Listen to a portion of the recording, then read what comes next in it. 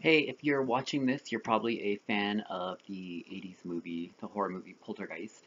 I wrote a blog on the young star Dominique Dunne, who was murdered. She was in the film, and I'll post my blog link below. Um, Poltergeist actress Dominique Dunne's father stalked her killer until he died. So she's best remembered for Poltergeist. She was murdered by former boyfriend John Sweeney on November 4th the same year. She also had several other guest starring roles in notable television series, including Lou Grant, Chips, Fame, and Hill Street Blues. It was actually on the set of Hill Street Blues episode Requiem for a Handbag in 1992, where Dunn played a girl being abused by her mother. CrimeFeed.com reported on March 8th, 2016, that the makeup department didn't need to do anything to her face to get her ready for the role. In fact, her boyfriend, John Sweeney, had allegedly battered her already, leaving her black and blue. So you can find screenshots of that on Google. I thought about making it the thumbnail to the video, but I thought twice about it, so I don't think I'll be doing that. Her brother's also an actor of some note, Griffin Dunne. He's still acting. He was in Alias. Some of his 80s credits are SNL. He was a host, After Hours, and An American Werewolf in Paris. And if you are a Madonna fan at all, he was also in the 87 movie Who's That Girl, which was a notoriously bad film, but it has a cult following.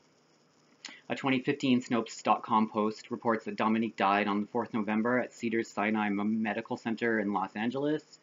It was 4 days before that she'd been strangled outside of her home by Sweeney.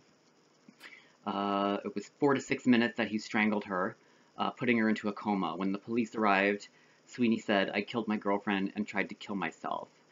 Dunn was 22 when she died. She was, I think, like 19 days away from her 23rd birthday. So on September 23rd of 83, Sweeney was convicted of voluntary manslaughter and misdemeanor assault. He was sentenced to 6.5 years. He served 3, and then he was released.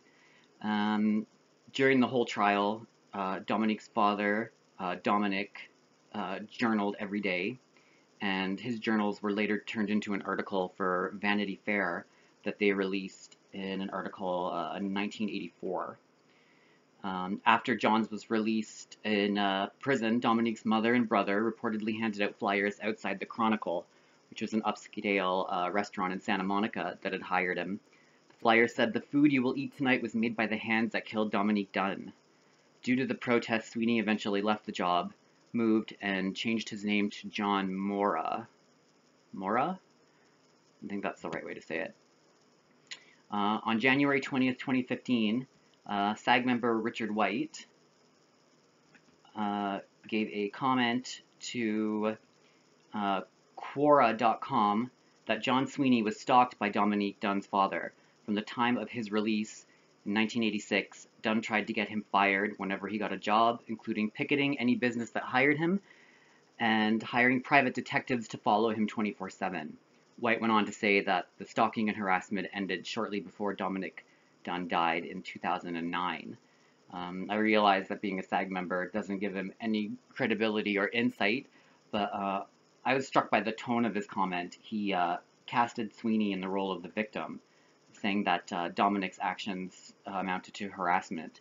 Is that possible? I don't think so. I think you got to take all the consequences of your actions, not just the ones imposed on you by courts. And if you murder someone, one of the consequences are you might have to deal with their disgruntled family members.